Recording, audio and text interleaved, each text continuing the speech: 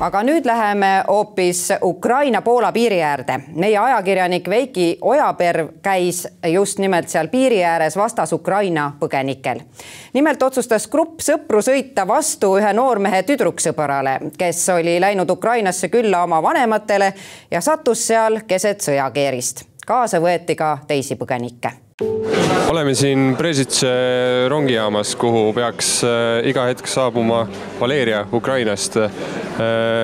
Info on segane, hetkel ei ole teada, millal rong saabub. Rongijaamas on näha tuhandeid inimesi, kes ootavad oma lähedasi, kes pakuvad tasuta küüti ning kes soovivad Varssavi poole edasi reisida.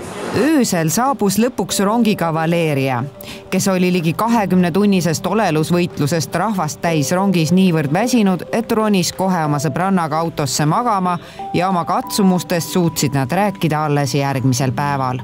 I saw you arriving today morning, early morning. What was your first emotion seeing your boyfriend?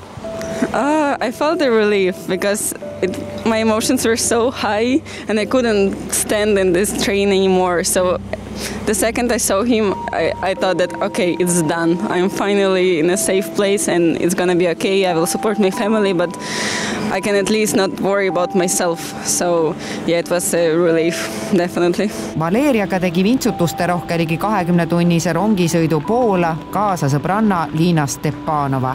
So last few days I have no sleep just for 2 or 3 hours and just grabbing some space in the train because there are a lot of people that come in to leave.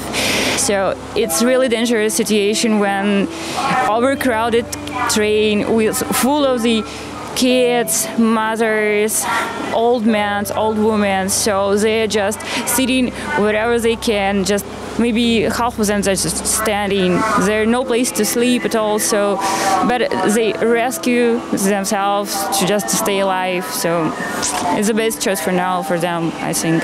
Tulid Poola piiri äärde Eestist 1500 kilomeetrit enda sõbrale Valeriale järele. Kirjelda seda protsessi, kuidas selleni jõuti? No, kui me kuulsime, et need sündmused hakkasid siin laiali jooksma, siis täpsemalt siis sõjaolukord, siis Valeriia kirjutas meile, küsis, et kas meil on võimalik või meil on tuttavaid, kes saaks Poola-Ukraina piirile vastu tulla. Et tal on siis plaan nagu sinna piirini jõuda. Kokkuvõttes jõudsime järeldusele, et kuna mul tegelikult on 9-kohaline buss, et äkki ma võtan selle tee siis ise ette. Poola piirile kohale jõudes, millised olid sinu esmased emotsioonid kõike seda vaadates? Ega ta ilus ei olnud.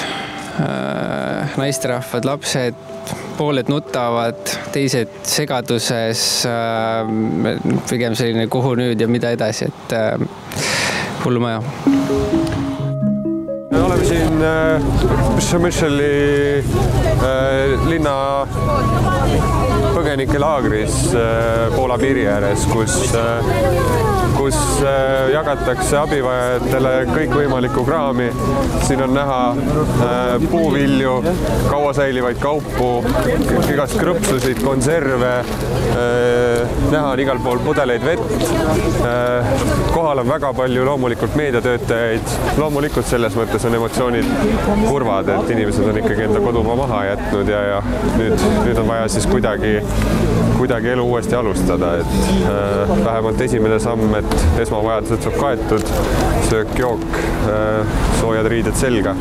Ilmad on ka, vähemalt eile öösel oli tegelikult üsna külm, et oli ikkagi miinuskraadid, et näha on, et paljudel inimestel ei ole tegelikult pakse riideid seljas, et on tuldud kampsuritega ja nii edasi, et vähemalt see samas kõrval paistab, et soojas riided on ikkagi annetatud.